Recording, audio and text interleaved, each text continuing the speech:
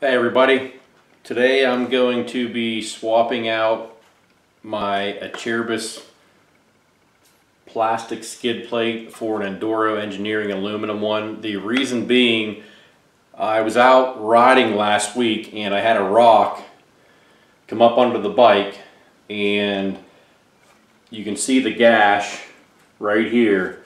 It literally come up, the rock hit the gash, and it literally pulled the plastic skid plate come out over top of this bolt, and it literally ripped it off and it was dangling. I would have lost it, but I run a brake snake cable and I had it attached to the front of it up here, right down here, and it was just dangling on the bike, kind of flopping around like this. Otherwise I would have lost it and probably not even known it. But it did its job. I mean, the bike didn't take any damage up in the bottom of the motor or anything like that. You can see there's the back side of it.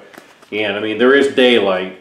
It's hard to see, but it did go the whole way through, and this is ripped the whole way through. So that scared me a little bit. I mean, this has been on the bike since 2017 when I bought it new, and this is 2020. So I'm going to make the switch. On my other dual sports I have the aluminum skid plates, the Enduro Engineering. So well, I Ricochet, and I think they're Ricochet. But I'm throwing the Enduro Engineering on this one. I got it here and I'll show it to you in a second. This is for a KTM 350 EXC-F of 2017. Here's the Ricochet. This is how it comes. Or not Ricochet, excuse me, Enduro Engineering. Sorry about that, EE. This is how it looks. There's the side. And what it is, it comes like this. Now you have to bolt this. I already bolted this on this little hook. There's the 2 hex bolts countersunk that you thread them into this little piece right here. You got to get that started, and that will go in and hook up over your frame, and then you'll bolt it through here. Now I'm going to show you here on a 350 EXC-F you have 2 factory nutserts in the frame that will bolt right here. You can put your bolt right in that hole and bolt it up. Now if you don't have that bike, this plate fits the SXFs and the XCFs. What they do for those, let me find it here, is they give you a bar that will go behind your frame in front of your motor, and in there you'll put 2 of these. If you have those, they give you 2 other bolts right here that will go through right here, and they will thread into this bar, and that will tighten up and clamp against your frame, is how that will go on. But I don't need to do that, being I have a 350 EXC-F. So I'll kind of get this camera set up down here and we'll see what happens. Okay. Gonna get down on the concrete here.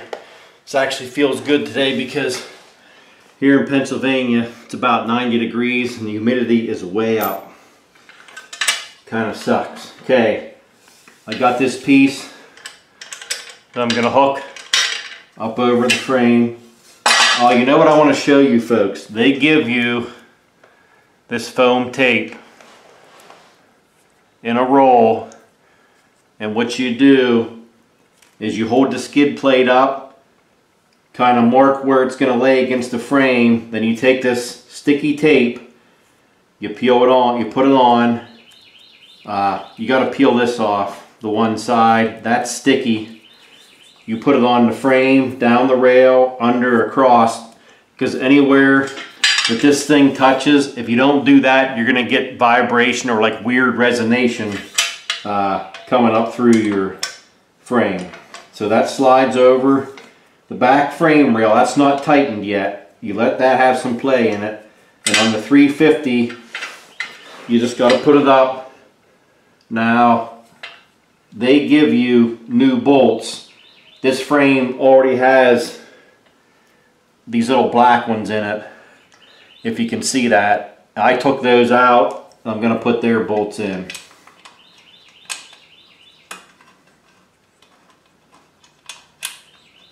And you probably want to put some thread locker on here.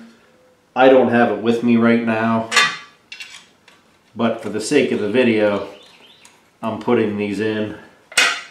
I will get some on them.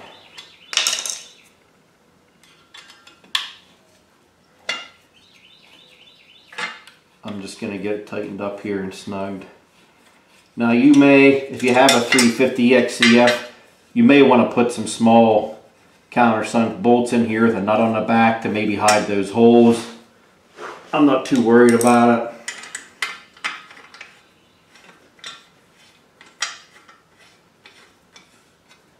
Gonna snug these bottom ones up. And this skid plate does have drain holes and access points for your oil, and you can even get up through your rear oil drain plug and get on that with a wrench and get it out. This skid plate's pretty easy to take on and off though. I will probably just pop it on and off when I change the oil, because you only got to loosen the two, take these two bolts out and loosen these up slightly and it'll drop right off.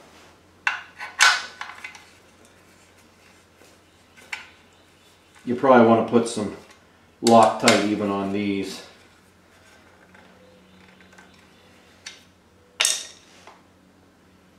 This skid plate does also have, if you have an SXF or an XCF, down below here toward the back, there are two threaded inserts for a linkage guard,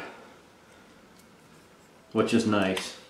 But I have no linkage, so it doesn't help me out.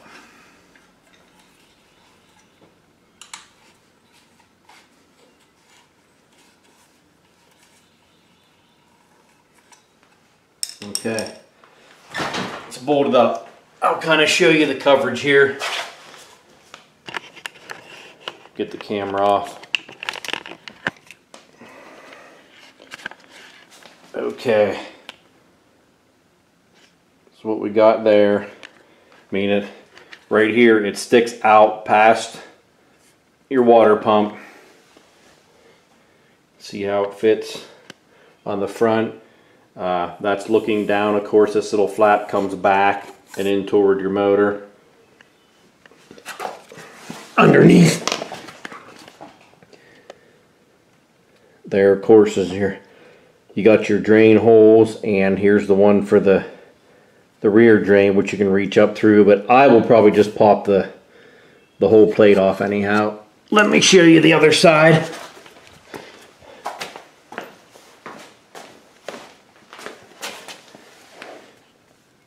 There's the coverage on the other side. Comes up now.